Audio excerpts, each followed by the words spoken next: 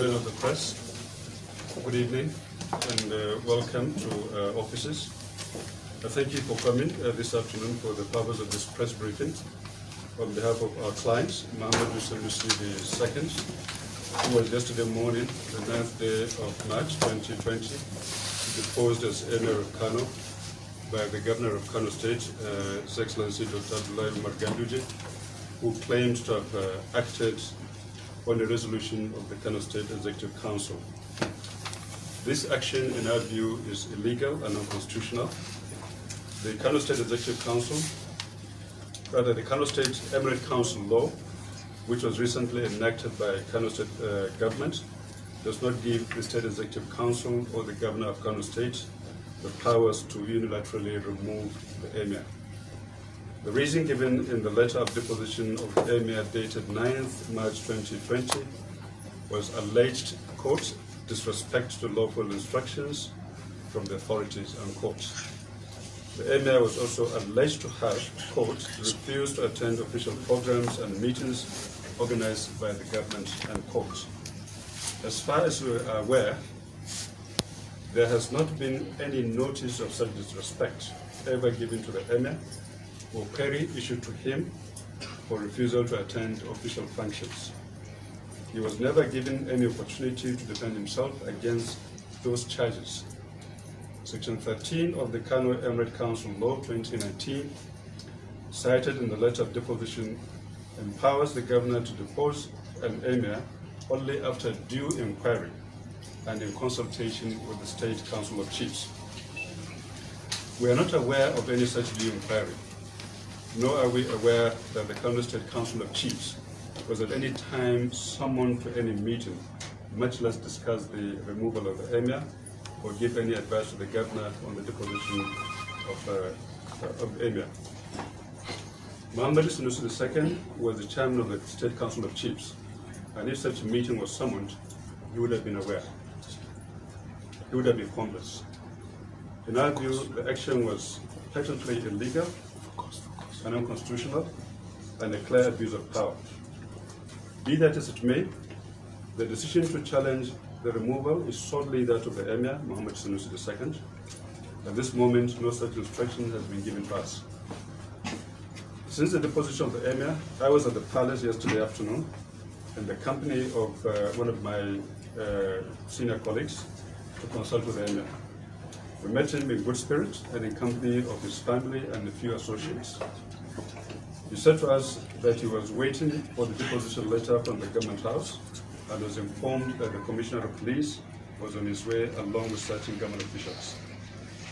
While waiting there was a commotion in the private wings of the palace as some unauthorized person tried to gain entry into the family section. This led to some scuffle and tear gas were fired by the security operatives. Normalcy was restored after the unauthorized persons, along with armed security operatives, retreated from the inner part of the palace. I subsequently, along with my colleagues, was able to meet with the Commissioner of Police, that is the Kano State Commissioner of Police, and other security operatives, and with the permission of the Emir, they were led to one of the situ rooms where the deposition letter was served by an agent of the state government on him. The Emir accepted the letter and decided to acknowledge it personally. After writing some Quranic verses on the acknowledgement copy, in the Arabic script of course, along with his signature. This was handed over to the government official. In the letter of deposition, it was stated that the Emir was to be removed to Nasarawa State.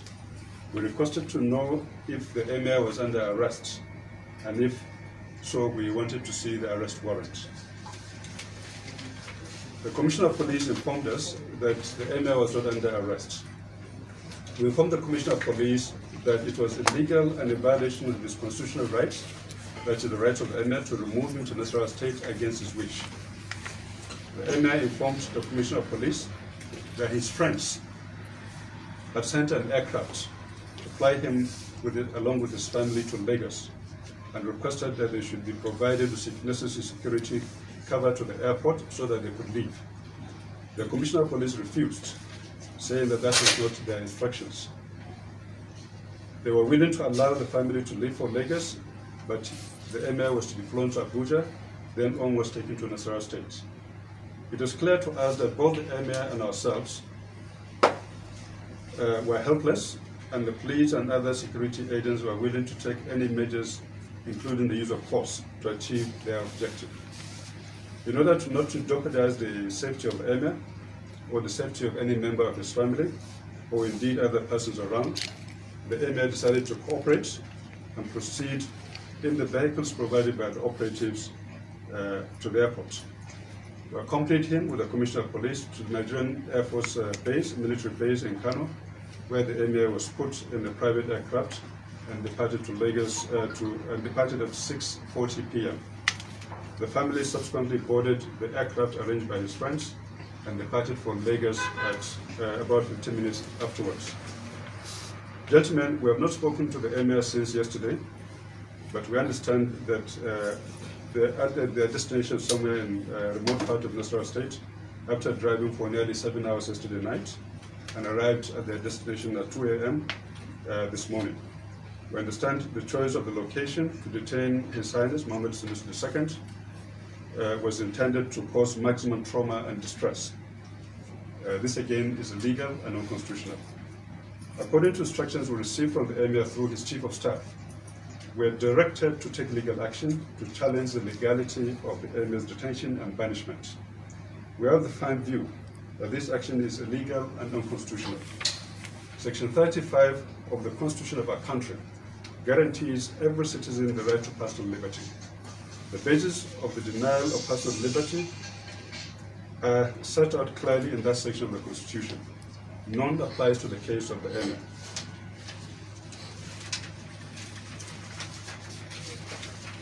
The archaic practice of banishment of deposed emirs, a colonial practice, has no basis under Nigerian law or the Constitution.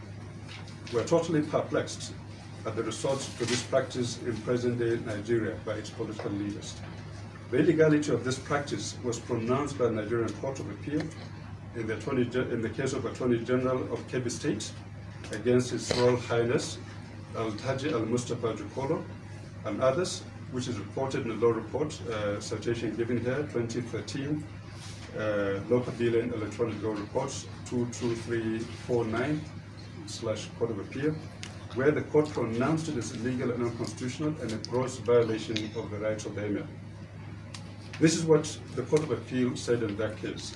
The banishment and deportation from Kebbi State by the governor of Kebbi State, of the first respondent, that is the then Emir of Gwandu, Second Gwandu, to Lafia in Nasarawa State, and later on to Obi, also in Nasarawa State, is most unconstitutional and illegal, unquote. We call on the authorities, in particular the Inspector General of Police, the Director General of the Department of State Services, and the Attorney General of the Federation and Minister of Justice, to ensure the immediate release of His Highness Mohammed Sanusi II so that he can be reunited with his family.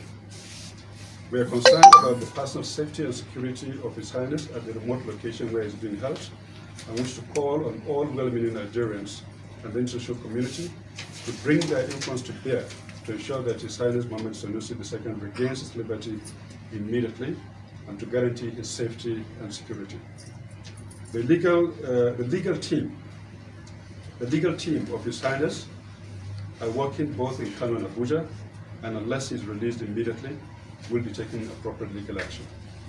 Thank you, gentlemen of the press. This is the statement we're issuing on behalf of His Highness, and we are now ready to take questions. Please introduce yourself and the media. Please.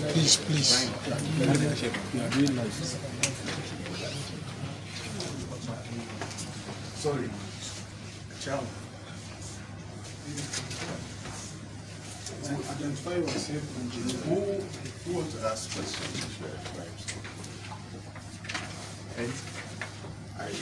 Okay. My name is Abdul Mumini.